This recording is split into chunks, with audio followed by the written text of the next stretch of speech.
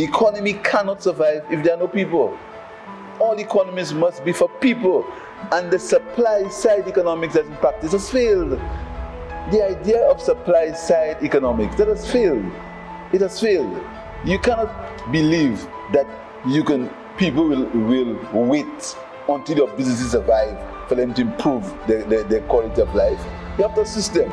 We are saying to those who have the business acumen, we are saying to those who have the business ideas, we are saying to those who want to work for themselves, we are saying to those who have their families to bring up but they still want to earn a living, that here is an opportunity where you can get some support.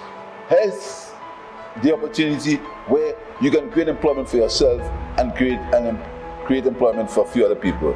And we're doing that with the SMEs, with the SME legislation resolution that we are passing this afternoon. So it's coming together, it's coming together, Mrs. Speaker. And what makes me happy is that the proposals in the manifesto and the budget, we are taking them out one by one.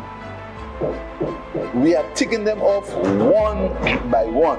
We're taking them off. In the first 18 months, with COVID, with Ukraine, Russia, we are taking them off one by one.